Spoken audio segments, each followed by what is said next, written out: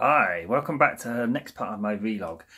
These are the tools that I'm going to use to transform my too hairy face. Basic, very basic razor thingy without any attachments, which is a bit nasty actually. It's quite sharp, that's going to hurt. And after that, if I deem it necessary to go full hairless, free, whatever what you call it, smooth as a baby's bottom, I'm going to use, believe it or not, at the pound shop razors. I'm too tight to buy decent ones with like 4 or 5 blades. What's the point? I mean, I'm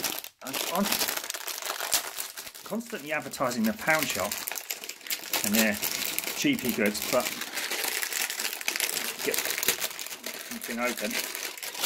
I'm constantly advertising their stuff, but I think if you're going to have a razor, why not just have a cheap shit one?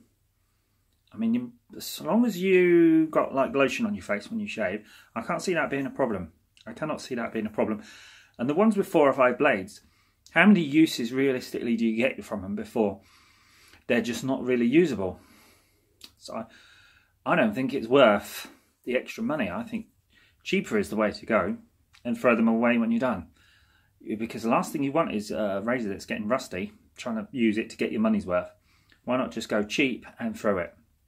So we'll see how we get on with those. Part 1 of my, whatever part of my transformation will begin shortly. I think what I'll do is I'll leave the camera running while I do it, and then just time-lapse it, edit it out, whatever I need to do.